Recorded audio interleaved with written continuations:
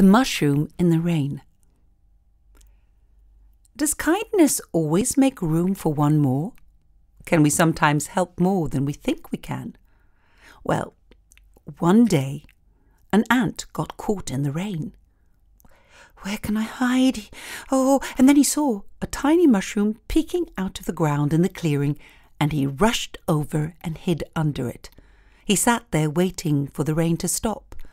But the rain came down harder and harder. A wet butterfly crawled up to the mushroom. "Ant, let me come in from the rain. I'm so wet I cannot even fly." "Well, how can I let you in? There's barely room enough for one," said the ant. "It does not matter. Better crowded than wet," said the butterfly. And the ant moved over and made room for the butterfly. The rain came down harder and harder, and a mouse ran up. "Let me in under the mushroom. I'm drenched to the bone." "How can we let you in? There's no more room here." "Oh, just move a little closer." And they all huddled closer and let the mouse in. And the rain came down, and it would not stop. A little sparrow, crying, hopped up to the mushroom. "My feathers are dripping. My wings are so tired. Let me in under the mushroom to dry out and rest until the rain stops." But there is no room here. "Please, move over just a little." And they moved over, and there was room enough for the sparrow.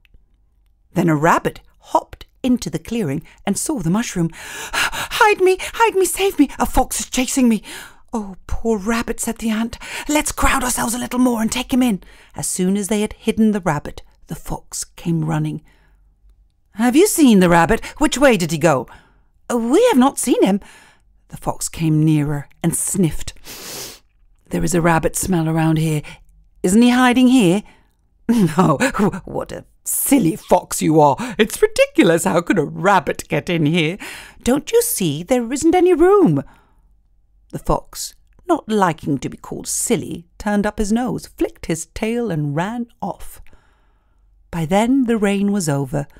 The sun looked out from behind the clouds, and everyone came out from under the mushroom, bright and merry.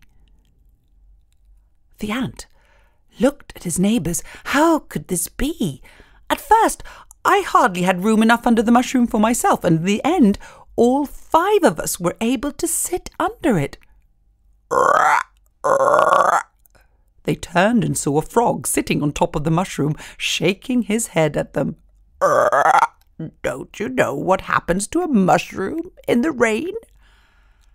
The ant, the mouse, the sparrow, and the rabbit looked at one another, then at the mushroom. And suddenly they knew why there was room enough under the mushroom for them all. For what happens to a mushroom when it rains? It grows. And probably the same can be said about us. What happens to us when we are showered by creative forces and are willing to share that space with each other?